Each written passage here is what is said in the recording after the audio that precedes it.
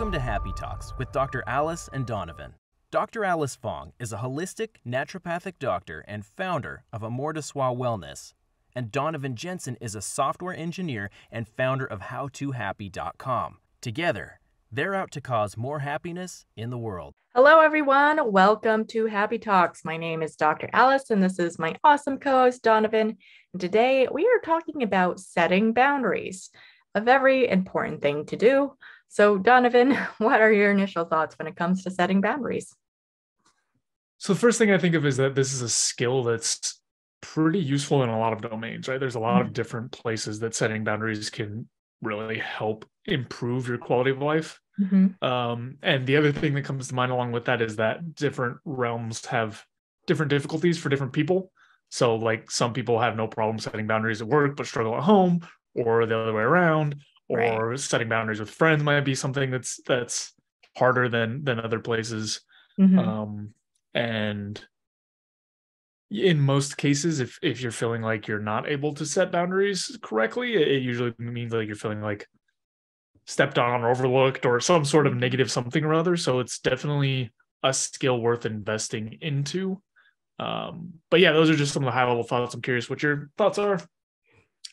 Yeah, I agree that there's different areas of life where you can set boundaries, whether it's your relationships or work or friendships, things like that. And I think it's like an ongoing journey to learn them in all aspects of your life. Like I think I've developed boundaries as I've just gotten older and experienced and realized that this doesn't really work for my health or well-being when I don't set boundaries. For example, like in work, of just constantly saying yes to everything because you don't want to disappoint people, and then just feeling so burnt out that you don't really, it impacts your health, or it just makes you resentful, or it does a lot of negative effects on you. But that can be the same thing for relationships. You could have a hard time saying no to things, or you have a hard time, or if there's something that's happening to you that you don't like and you don't set the boundary or communicate that this is something that I'm not okay with, then you're just setting yourself up to be walked on, essentially, which is not fun. Yeah, I think as we start exploring sort of the, like, what can you do to actually start developing a skill set around setting boundaries, I think what you just mentioned is one of the important things, which is, if you are experiencing something that you don't like and you don't communicate about it, sometimes it's not even people trying to push you too hard or trying to do, trying to like maliciously do something. It's more that you have just like taken on something or allowed something or whatever else that is not working out for you. I think the clearest example for me is in my work life in the past. There have been times where I've been working, extra long hours or on the path to burnout or whatever else. And I just felt like there were these expectations around what I should be doing. And then once I communicated that to my boss, I've had instances on both sides, right? I've had instances where there's been pushback and it's like, no, you need to do this. But there's also been instances where it's like, I don't know why you're working these crazy hours. Like nobody asked you to do that. You shouldn't be doing that. You don't need to do that. Right. And so I think that's one of the first pieces, for setting boundaries, is like, you can't expect any boundaries to exist if you don't open a dialogue. And you may find that, if you're lucky, that it's super easy and there's just like some misalignment of expectations. And then in the harder circumstances, you may find there's more negotiation or role drawing, or like, I hesitate to say ultimatums because I can't think of a better word, but some more tension around the actual solution. But the first thing you have to do is let people know you're not enjoying what you're experiencing, because I've seen it and I've done it firsthand of just like this, like, oh, I'm getting overworked here, or this person's stepping all over me, or whatever else. And they've never even opened up that initial conversation around like, I don't like this. Yeah, definitely. Actually, I just remembered the episode that kind of mirrors maybe this or parallels it is the people pleasing episode that we had done a little while back, because it does kind of go hand in hand. But I'm curious, do you feel like there's I mean, people pleasing tend to people that people please have a hard time setting boundaries, I think is the general gist. But like, you might not be a people pleaser, but you may struggle to set boundaries, could be another situation. And I'm curious, like, what your thoughts are, like on the difference or how it could be distinct from people pleasing. Yeah. So to me, the difference is around sort of, there, first of all, there is some overlap, right? There is, like you were saying, like if people who tend to people please tend to also not set boundaries. Right. But the difference for me is in you don't, like, let's say that you don't do people pleasing stuff, right? Yeah. Someone can actually come with a set of expectations or requests or whatever else, and you may have to negotiate where your boundaries are for what you're willing to do. Whereas to me, in the people pleasing side of things, people are sort of proactively doing things that they think will probably be nicer for the other person, whether or not that actually maps onto an expectation that has explicitly been set. Now, in addition, when those expectations do get set, people who do a lot of people pleasing tend to just, roll over on it and do it. But I think that's where some of the more fine-grained distinctions come, is setting boundaries is often there's more actual substantiated external expectations. That's my thoughts. Right. I actually think with setting boundaries that it doesn't necessarily have to have like an external expectation. It's almost like you had mentioned before, that there can be like an internal expectation, like from yourself, like your boss didn't tell you to work all these extra hours, but sometimes like, and I think I'm totally guilty of this, especially in med school, of just like pushing myself way too hard, like studying late into the night. Nobody told me to do that. Just study till like 4 a.m. I just didn't have a boundary with myself. And I think that's another nuance or difference, is that sometimes we lack those boundaries for ourselves and our well-being. And we push ourselves and our bodies or our mental health beyond what is healthy, because we're trying to like achieve something, which might not be actually a realistic way to achieve it, essentially.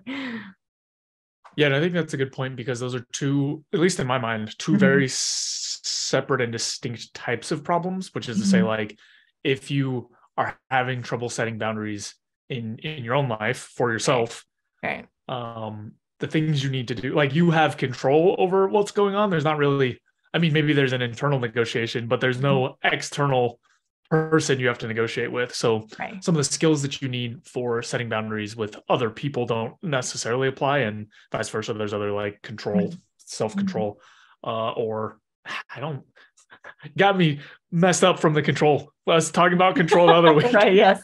I was trying to not use control, but anyway, some different tools and strategies where externally, like, it comes more into, I think, like communication and different strategies for developing just a middle point that you can both agree on. Yeah, definitely. Another thing I just thought of, because I was interacting with someone recently that was struggling in their relationship, and their partner, was clear with her boundaries. And then I was asking him, like, well, what are your boundaries? And he didn't really know if he had any, or he was just like, oh, well, I guess I'm wrong, or I did this bad thing because I crossed it and I didn't realize it. But I was like, well, what about for yourself?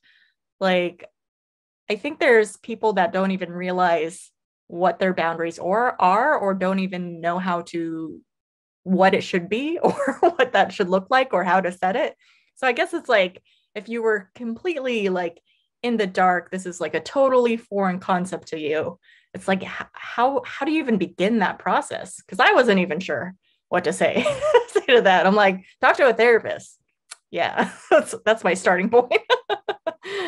Yeah. So off the top of my head, I'll just spitball and see where we end up. Yeah. But the first thing that comes to mind for me is like, okay, so if you feel like your boundaries are being pushed in some way, right? To me, that signifies some sort of negative experience.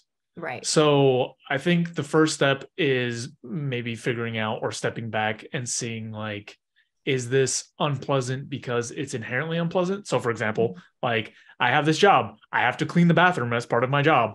I hate it. Like I feel like my boundaries are getting pushed. Well, like maybe they are, maybe they're not. It's more of like, what are you willing to do?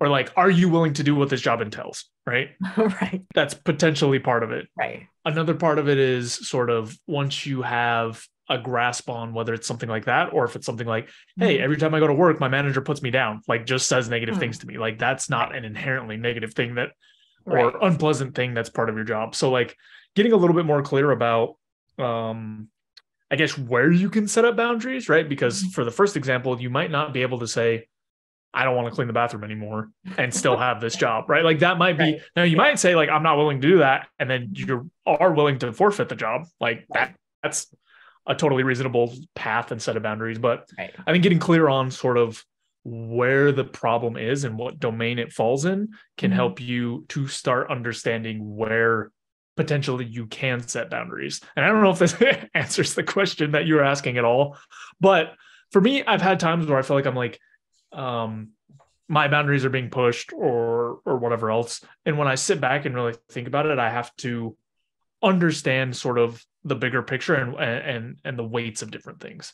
So like the second example, like where it was like someone's just being mean to me, like that's one where it's like I have a lot of, or it would appear that I have a lot of influence as to where like that boundary gets set, as opposed to sort of like this job wreck thing where it's like it's a little bit tighter around like I can either be willing to do this or not. I mean, I guess third path you could ask if it's, you could specifically not do that and do something else instead. But anyway, that's where I would start, is like, just because in your example I don't know the details of the problem, but there could be something like, I don't want to do this chore, like I hate it, and I feel like it's not fair because I always have to do it, and like anyway, that's where I would put a starting point. But you have looked skeptical for most of me talking. No, so I was just thinking, because I was thinking about like what was going on in my brain, was thinking about, well, yeah, there's always going to be things in life you don't want to do that you have to do.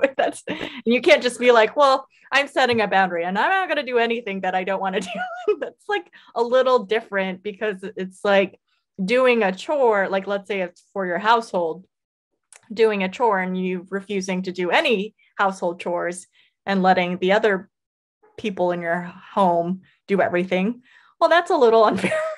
If you're just like, well, this is my boundary, I don't clean it. But I think it has to be like a conversation of like, okay, maybe you really hate doing dishes. Okay, well then maybe you take out the trash all the time. That's your designated chore, versus like all the chores fall on you because I'm setting a boundary. I don't think it works like that, but I think you used a great example of like, if someone's being consistently mean to you, I think that's a fair reason to set the boundary. And like, so that could be in a work situation, that could be in a family situation. Like sometimes if there's like a family reunion and you just know this person just drives you crazy, I think if you've communicated multiple times that you don't like this type of I don't know what they're saying about you, but it's hurtful, and to set that boundary. And if they don't respect that, then you can choose to not necessarily engage with that person, even if they're family, essentially. Yeah, I think that's a good sort of strategy to start with too. And the reason that I brought up the piece around kind of how just like determining the problem a little bit more clearly is because I have heard around me people say like, oh, this place is taking advantage of me, or this person's taking advantage of me, or whatever else. But as an external person seeing like sort of like, oh, that's sort of part of what you signed up for this job or for whatever else, right? Yeah. Like there have been instances of that. And then of course there are other instances where it's like, this doesn't seem correct at all. Like you're saying, like, if your family member is just putting you down or treating you badly, then like that doesn't fit in the realm. So that's why I brought it up as the first step, is just because I've experienced or seen places or parts where people feel like they're getting taken advantage of, but it may be part of what they signed up for, or like part of what that package entails. But then I think, like you're saying, once you have identified like No, this is actually something where I need to set boundaries as opposed to just like make a decision around whether or not I'm willing to do whatever this thing is, or like accept this package or this piece of things. Then I think it gets important, like you're saying, like you got to communicate. And I think it gets important to get clear on what it is that you are willing to tolerate, because I feel like in my experience, a lot of the times the negative experience or behaviors is like either intermittent, or it's at varying degrees of intensity, or like it's usually gray area stuff. Yeah. At least in my experience, like there's nothing that's usually, when it's so bad that it's like, this is ridiculous, like then it's a lot easier to, for me at least, I know this isn't the case for everyone, but to actually just immediately set boundaries and be like, yeah, this is crazy. Like every time I walk into this place, everyone treats me horribly. I'm just never coming back.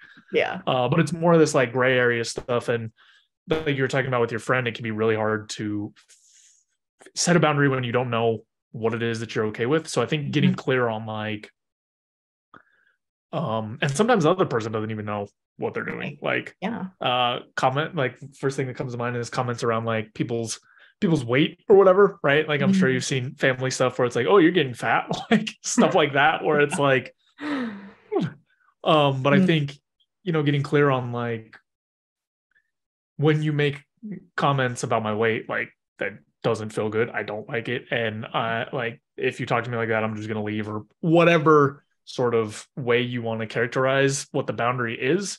Right. I think the more clear you can get on what's okay and what's actually making you like feel bad, as opposed to like, oh, I'm just never going to be around this person because that's not really a boundary, but letting them know like, when you do X makes me feel Y, or Y happens. And so if you continue to do that, Z is the sort of outcome or action that I'm going to take.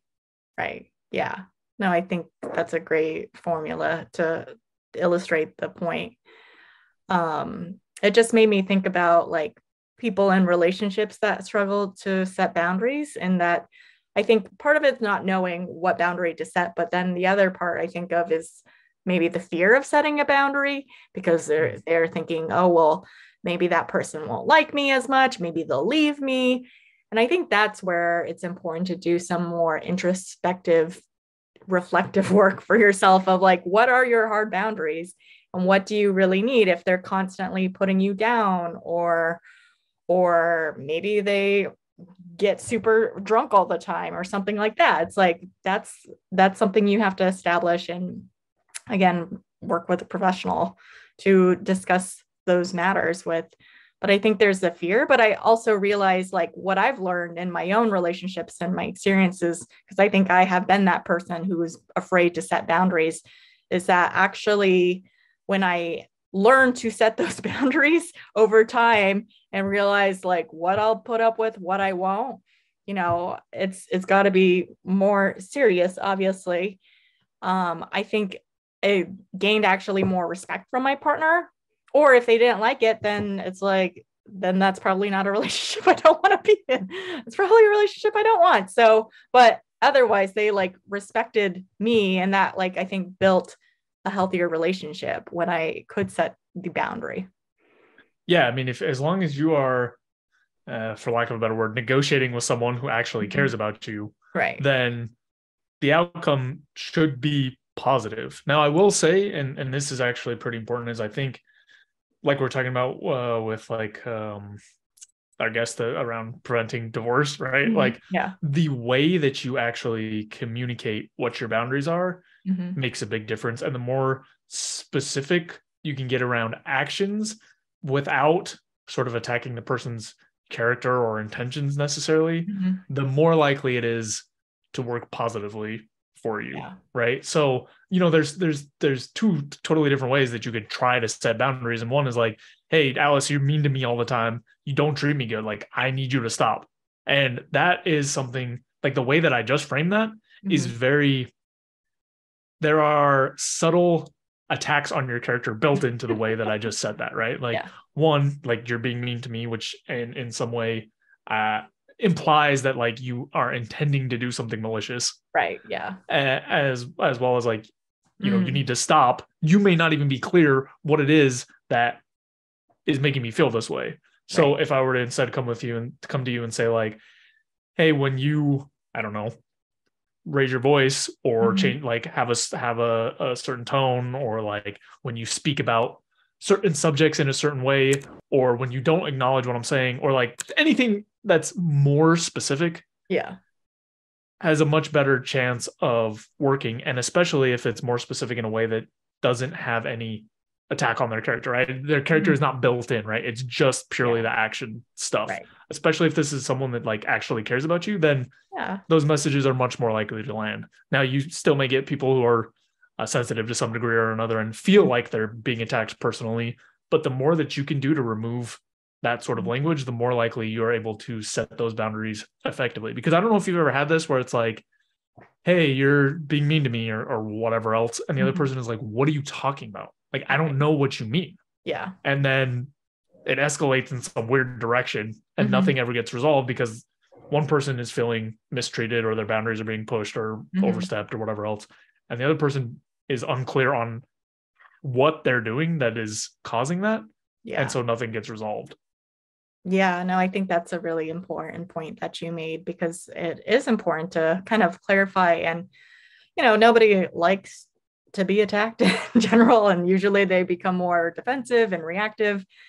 And kind of like a thing that they talk about in therapy a lot is just like using I statements versus use, like blaming. The blame game doesn't really get you that far. But if you're sharing like, okay, this action has this type of impact, or this is the impact it has on me, or how it makes me feel, like how I feel, that might go a little bit further than just like, you suck. You're a terrible person. You make me feel bad. And the reason I bring that up is because of what I've seen is a lot of people leave these things off for so long. Mm-hmm. It's generally, you don't generally hear about like, oh, my employer did something slightly outside of my boundaries today, and I pushed back on it, and now we have an agreement. Like usually it's like this, like for 6 months I've been doing this thing, I didn't want to do it, like they keep making me do it, I'm just gonna go in and give them a piece of my mind. And like by that point, things are usually so escalated that it's hard to set a useful boundary, because you're coming in and unloading a bunch of emotional baggage as opposed to actually like trying to solve the specific thing that you feel isn't going correctly. Yeah, totally. And the other thing I want to add to that is that I think it's kind of like, just from my own experience, I feel like setting boundaries is kind of like a muscle you have to exercise, that you get better at it the more you do it, and it gets easier and less uncomfortable. And now I think at this point in my life, it's not really, there's not so much internal conflict about, should I set the boundary? It's just like, no, it's just pretty clear, just set it, forget it, kind of a thing. I feel like too, as you build that muscle, you, in relation to what I was just talking about, you get the problem resolved, or you start unwinding it much earlier, before you've had a chance to build up all the baggage to bring in and throw down at the end and cause a big scene. Yeah. So, however, on a related-ish note, I have a question for you, which is, let's say that somebody has tried to set a boundary, right? Like I'll use work as an example, but it can just be whatever. They've tried to set a boundary and they feel like it's not getting respected. After they've done this initial conversation piece, because that's mostly what we've been talking about, what do you think are some good next steps or something like to do after that? It's funny because I actually was just reading this random, like, junk internet stuff, like how people quit their jobs because of their boundaries getting pushed to a certain extent, and realizing like, there was a lot of examples where, someone requested vacation time, and then like their boss or manager were like, actually, this person called out, so you have to come in, even though we already permitted you to have your vacation. And that kind of thing would be very upsetting for anyone. And if that was like to happen, honestly, I'm like, I don't know if I'd want to stick with it if it just happened once, but if it happened more than once, I definitely would be just planning my exit. And I think it's like, I get that not everyone can just quit their job on a whim. You have to support yourself. But if it's like a frequent boundary that is crossed, to start thinking of your exit strategy and start looking at other opportunities where you can feel safer in your work environment and respected and honored versus just like taken advantage of, or just like another number on the chain. And that's important. And, you know, that takes time. And we've talked about that in other episodes of like, yeah, maybe don't just quit off the cuff. If you can, then maybe you do. But if you are not able to, start to look at other opportunities so you can get out of there. Yeah, that largely lines up with what I was thinking is like, if you're in any kind of relationship, right, whether it's business or friends or whatever else, and you've tried to set boundaries and it's not working, then realistically to me, unless you see an effort, like, you know, if it's like a friend and you're trying to set a boundary and they're trying to do it, but they're not doing a perfect job. And like, you know, if it's making progress, then that's a different story. But if there's someone that's just completely disregarding what you've talked about, and or they're just paying lip service and they just keep saying like, oh, this is going to change, and then they continue to overstep their boundaries, that's when I would start looking at what your other options are, right? You know, like if you're in a relationship, like there are plenty of people out there, like a romantic relationship, like there's plenty of other potential partners. If they're not willing to respect your boundaries, like that's a big red flag. Same with friends, same with work establishments. And again, like for all these things, like you said, maybe it can't be an instant, like, okay, this is done, on to the next thing. But I would definitely start considering what steps you need to take, because once, to me at least, once someone has shown that they're not willing to respect your boundaries, it just shows like a lack of fundamental respect, or in some cases for like work or something, like they can't accommodate what you need. Or I guess that might be for people too, actually. Like it's one of those two things though, is either like a lack of care or a lack of ability to actually make those changes. And either way, the outcome's sort of the same. Like your needs are not going to be met in a way that's nice for you. The only other thing that I would potentially think about and is just to make sure that the position you have is reasonable, right? Just because sometimes I've seen people get so wrapped up in the emotional parts of it and so frustrated and so whatever else, that instead of looking for some other solution, they have sort of this boundary of like, for example, like I'm not going to work on Sundays no matter what. And like maybe that is a boundary you want to hold, but maybe it's not. Maybe it's something that's been basically, maybe you're getting clouded by the emotional weight of other things. So I'm not saying to give up your boundaries in those cases. I'm just saying to like, especially if it's a drastic thing, double check that there isn't some other third path that might also work for you. But again, it's all about like this negotiation piece and making sure the other party is actually like working with you and et cetera, et cetera. Yeah. Actually, that just made me think of if you were on the flip side of the person crossing the boundary, like if you were the boss and you were shorthanded, like there was another, like, am I the asshole Reddit thread I was following of just this guy. It was a manager who had a new hire, and she already had this vacation pre-planned. So she had already requested that time off, which they honored. But like around the time like the schedule was posted, they were like, oh, actually, it doesn't work out because 2 other people called out that week. Since you're the newest person, we can't give you your request. And so he thought that was like reasonable in his head, because it's like, well, there are no other options in his mind. But in reality, so the new hire was very upset because she paid like thousands of dollars for this trip and she's not about to back out. So she basically quit like before she even really like got that started. And you have to realize, even though you're in a tight situation, like that manager was like, well, I don't feel like there's any other choice. You have to think about like, well, this could result in losing your employee. And is that worth it? Because now you're even further backed up for several months and have to go through the new hire process even longer. So now you're even extra shorthanded when you could have just been shorthanded for just a couple weeks while you gave that person their vacation that they had requested and was one of the things that they wanted from that they communicated from the get-go of being hired. So I think that's something I see a lot in these stories of like, oh, well, there's nothing else we can do. We just have to force these people in. And it's like, okay, I get your situation. I think it doesn't hurt to ask, but to not expect them to, or don't force them and not expect them to like just accommodate. You can explain your situation of like, you know, man, we're really in a bind. I hate to do this. I hate to ask. You know, it would be such a big difference. You know, I'll make it up to you later. I'll give you an extra week of vacation later. Maybe that will entice them, but to just flat out be like, nope, you can't have that. It really, I think, propels people to just like want to walk away if you're being that person who crosses the boundary.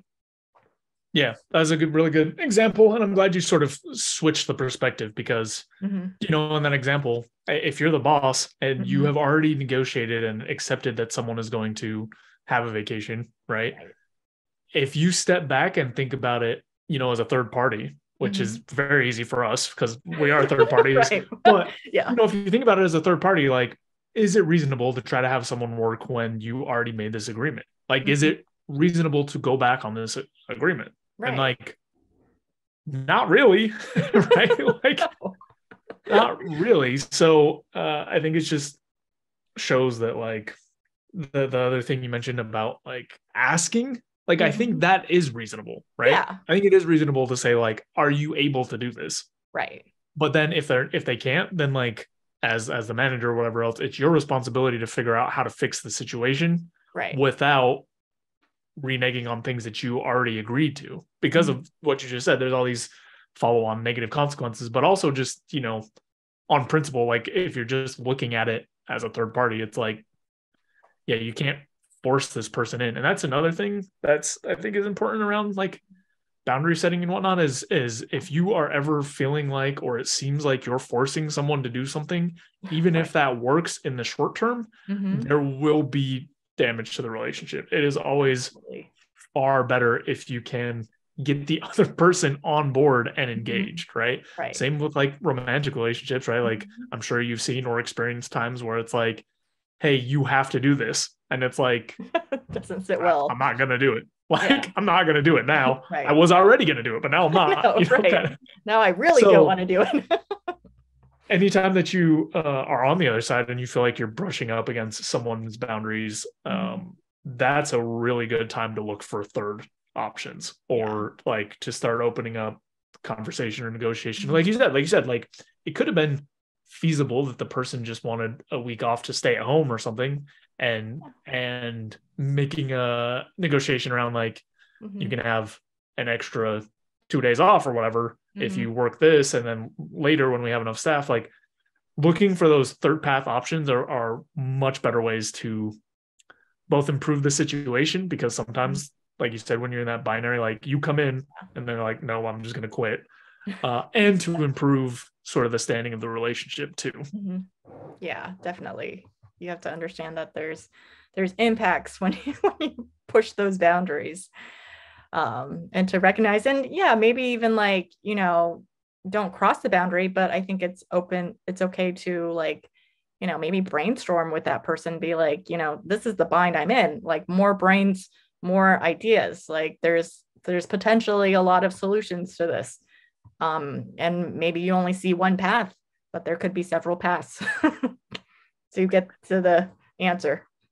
And on a sort of similar note, right? Like it's much better if you can kind of work together to solve the problem. Yeah. So even if they're trying to set a boundary that you feel like is ridiculous or unfair or whatever else, to them, they're not trying to set that flippantly for the most part, right? Like most people tend to either struggle to set boundaries a bit, or they just feel very confident in what they want and need. Either way, like getting them on board to help you solve the problem will be far more effective than either trying to use force or like, you know, if somebody's like, oh, I don't want to work these specific days, like if you ridicule them or if you sort of dismiss the boundary they're trying to set as not important, even if you don't understand at that moment, it is important to them. So you have to, even if you want to bypass that or negotiate out of it or whatever else, you have to at least start by acknowledging it and then sort of opening the conversation from there. Yeah. Yeah. Agreed. Totally important. All right. Well, I think we covered this topic pretty well. Was there any final points you wanted to make before we wrap up? I think that pretty much covers it. Just,